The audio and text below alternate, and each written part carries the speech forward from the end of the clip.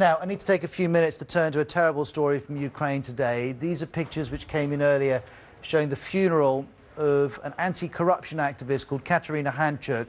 In July, she was walking to work when she was attacked with a litre of acid. As a consequence, she suffered terrible burns over 40% of her body, and she had to undergo a number of operations. And unfortunately, despite the doctor's best efforts, they weren't able to save her, and she died on Sunday. Her funeral has taken place in her home city, the southern city of Kherson.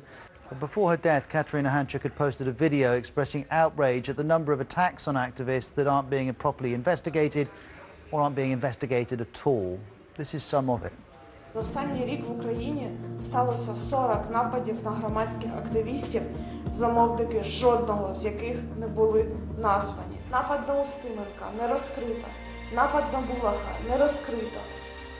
3 напади на Стерненка, жоден з яких не розкритий. Десятки прізвищ, замовників. Більше 40 нападів за останній рік.